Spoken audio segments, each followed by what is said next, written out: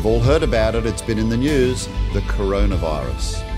How are we to think about this from the perspective of biblical creation? Today on Creation Talk.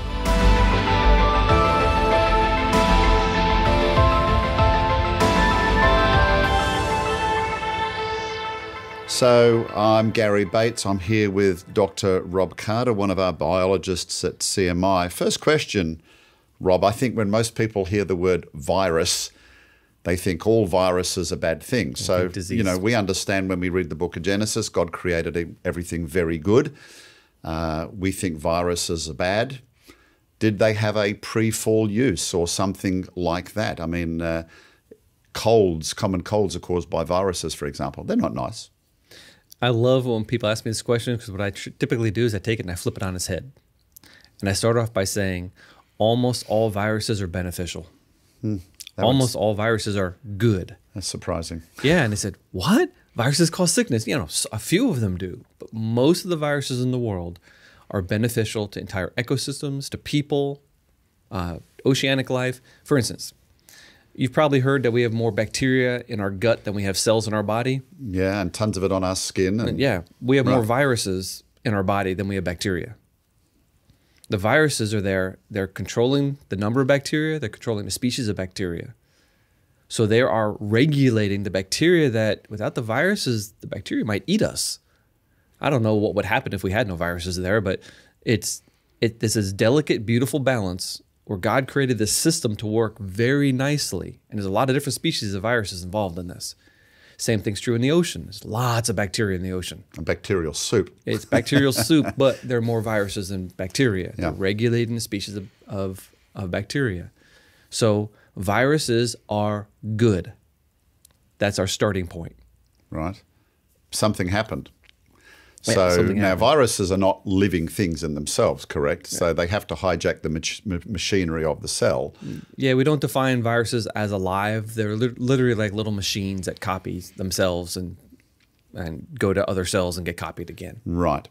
So from the biblical creation aspect, I mean, there are lots of bad things that occurred in the world. I mean, we know that God wrought a change on creation. Did he change viruses, or how do you think the change in viruses came about from the view of biblical history? What's your take on that? We got multiple different ways that bad viruses could emerge. First of all, we have to account for something that's called the fall. It's when Adam rebelled against God and God cursed the world. A very important passage in biblical Christianity, very important passage for theology, but also in biology. Once we have this thing called the curse or the fall, we have sin, we have struggle, we have death, and we have things breaking. Right, so viruses are originally good, and we're talking about the coronavirus. It's obviously not good. So from the view of biblical history, we understand there was a fall, creation was affected. Presumably viruses, did they change at that particular point? I mean, so when we're talking about the fall, this is Genesis chapter 3. Yep. Adam rebelled, God says, okay, you know, he's going to change the world basically as a reminder to us of our sin. When things go wrong, should be a reminder of what went wrong. And in fact, we can look at dangerous viruses like coronaviruses as a reminder of that. But ultimately, how did they change? What's our best take on that? There's several different ways that viruses can change or emerge. One of the ways is if you just look at like a human cell, we produce a lot of very virus-like things. We make protein coats, we make RNA, DNA, we have all these little machines in there. And honestly, we do a lot of virus-like things in our own body. So if you take that system that's already producing these things that are sort of virus-like, and maybe one thing breaks, or maybe a mutation happens that prevents the body from being able to recognize it and doesn't know what to do with it, and the thing starts copying itself like crazy. So some viruses might have actually escaped from a designed cellular environment. That's really interesting. I remember I read an article about that in our Journal of Creation a couple years ago, and my mind exploded. I said, what? I had never heard of any of this before. What a really cool idea. So, Rob, people are talking about this particular coronavirus. What you just mentioned there was interesting, though. They can escape, basically. So they're talking about the coronavirus actually jumping from another species. Yeah. We've seen bird flu, right? It's escaped from from birds to humans. There's been the swine flu that has crossed over. They're suggesting this one may have come from bats. We don't really know. Yeah. So this is a particularly interesting aspect. So viruses are not living things in themselves. They're machineries, and it looks like they can jump from one host to another. And that's when the problems start. Right. A lot of species host viruses that don't cause disease. The classic one is influenza. If you look at ducks and geese and swans, they carry all the different possible strains of influenza, and those influenza viruses usually don't cause disease in the birds. In fact, if you ever go swimming in a lake, if that lake had ducks in it, you're swimming amongst influenza viruses. But they can't infect humans, usually, and they don't cause disease in the birds. So there's probably a good function of those in the birds that probably no one's ever looked at. So do they have to mutate before they'll cause the illness in a human, or is it just the fact that what's immunity is built up in one species transferring to another that is not immune? Well, immunity building up in one species is almost like an evolutionary argument. I think that they were created for some beneficial purpose. It's not like there's been millions of years of warfare between ducks and the flu, and they've all decided to form a truce. But they're created with a purpose. But a couple of mutations on the thing that recognizes the thing on the outside of a cell that the flu uses to grab onto to get into the cell, well, humans and ducks have different receptors. But if you change that receptor detector protein a little bit, all of a sudden it can grab onto a human. And so it can jump. It's called a zoonotic or zoonotic. That's zoo is in that word. It's a virus that jumps from one species to another. And those are bad because we don't have flu naturally. It's not part of humanity. And our bodies don't know how to regulate it apparently like a duck does. And so when it hops species, it burns hot, it burns fast, it causes lots of disease, it causes death. So we have Ebola, we have influenza, and we have now the coronavirus. So this is of particular interest to me because at the time of recording this 2 weeks ago, I was actually in Southeast Asia.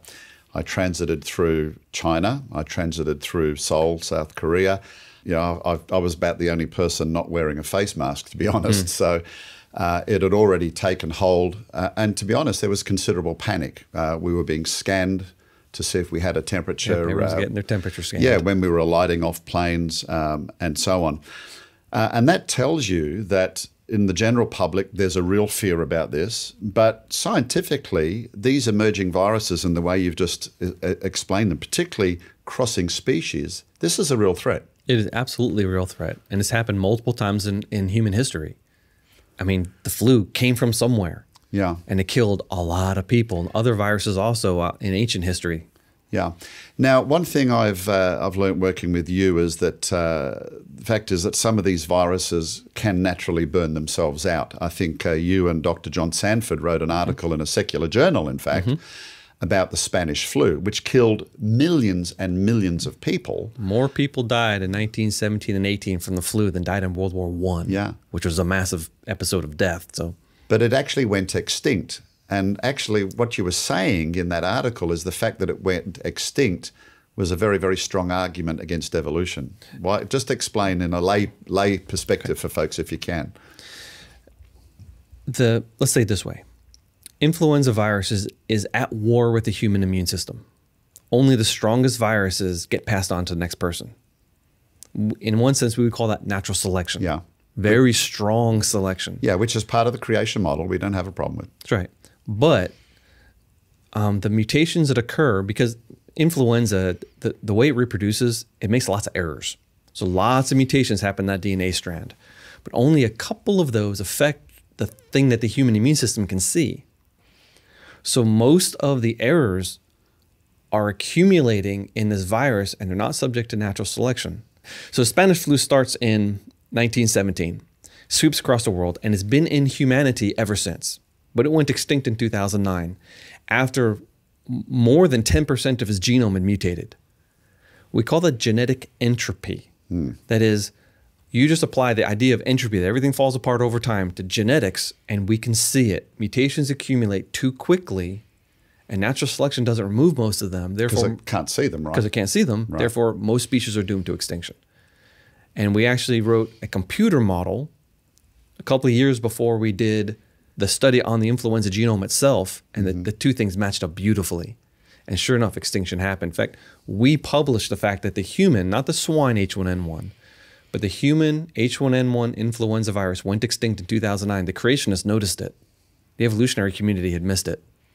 Now, it's a problem for evolution because what we're saying is genetic entropy. And by the way, we see that just in our genomes in every species we've looked at. Basically, mutations are increasing in the populations around the world.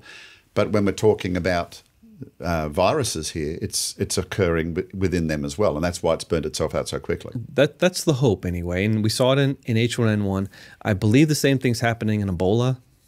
But we don't have enough data for Ebola. We don't have data going back to 1917. We have 1976. Yeah. And so, but the trajectory of the mutation curve is the same as in influenza. So hopefully Ebola will just disintegrate itself. That would be wonderful. Yeah. But it doesn't mean something else isn't going to pop up from somewhere else. Yeah.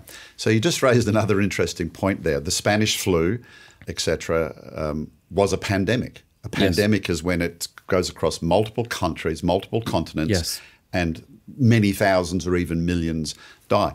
Ebola wasn't a pandemic, yet it was on the front page of the papers. Coronavirus is on the front page of our news papers, but it's actually not a pandemic because even though it's in multiple countries, it hasn't spread yet in multiple countries. So, but the World Health System is actually doing an amazing job on this. Yeah, they responded pretty quickly. It is unprecedented. I mean, within a few weeks, we had multiple genetic sequences of this virus. We had electron microscope pictures of the virus. I mean, it is incredible how fast we responded, and for good reason. Because if it became as common as the common cold, millions upon millions of people will die, even if it only has a death rate of 1 or 2%. That's a lot of people. And so it's a significant concern, and it's something we need to be aware of. Well, let me just throw something in here, because I can tell you we actually live with a pandemic every year. Yes, we do. It's called the flu. In the US alone, the CDC report that anywhere between 30 to nearly 50,000 people a year die in the US alone from the flu. Or the complications, usually the pneumonia that follows it. Yes, and young and old people are obviously the ones that are at risk. And of course, most of it is preventable. You know, at least stopping you dying. It won't stop you getting the flu with vaccinations. There are no vaccinations currently for the coronavirus. No, but the influenza vaccination can prevent influenza. Every once in a while, they don't quite hit the right strain. Yeah. Specifically, this year is one of the infamous that's mutations as well, isn't it? Because the southern hemisphere gets the flu before we do.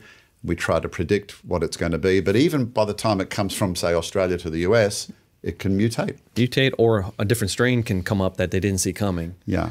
So it's a very difficult proposition to protect and immunize against diseases like this. Everything. Yeah. How do you immunize against everything? But anyway, I make no apologies that I'm a pro-vax guy. So that will be a controversial statement to some of you. But before you comment, okay, please go to creation.com/vaccinations, and you'll find most of those urban legends that are on the internet have been answered there. So I encourage you to be informed and read that. Yeah. But Rob, what's the take home here? Because I just read a report from a lady in Wuhan in China. This is a big city, by the way, 20 million people, and not the largest city in China. Her city's in lockdown. She says, my dad's got it, my mum's got it. There's no room in the hospitals. They don't even have testing kits for it. Now her uncle's got it and her brother's got it. They're all living in the same house. You can't go in and out of the city. The authorities are stressed. And she actually said that, I think at the time we're doing this, about 40,000 people have got it, but she claims it's much, much more than that, but they can't adequately report it. You know, can you imagine if we live in Atlanta, if this happened to Atlanta, or you're in New York, or you're in Brisbane, Australia, or London? They quarantine a major city in the Western world. Are you kidding me? Yeah. So folks, this is horrible. And we really need to have empathy for these people, particularly at the epicenter in China. We need to pray for them.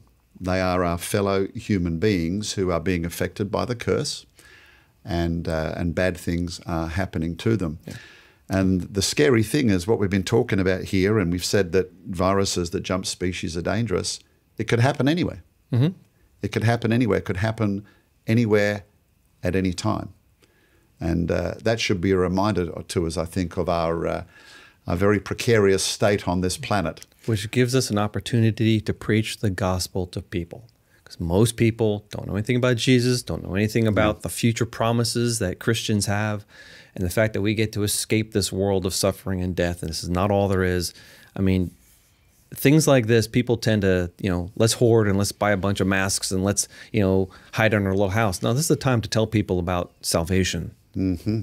And people would say, why does God allow these things to happen? Well, we live, as we said, in a cursed and fallen world. We go back to biblical history, Genesis chapter 3, and none of us are immune from that. Yeah. Whether you're in Christian service or not in Christian service, we're all affected by the fall, and we don't know when something like this might overtake us. That's why the Bible says today is the day of salvation, folks. And if you're watching this, you're not a Christian, I encourage you to place your hope in the only one who can save you. Our hope is not on this earth.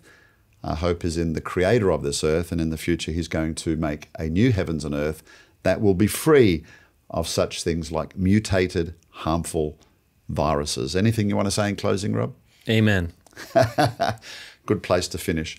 So folks, again, reminder of the article popping up on screen now, creation.com/Wuhan-coronavirus.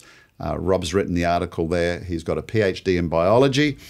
And so it's a layperson's perspective, but just to help you understand the place of viruses in this world and their originally very good purpose.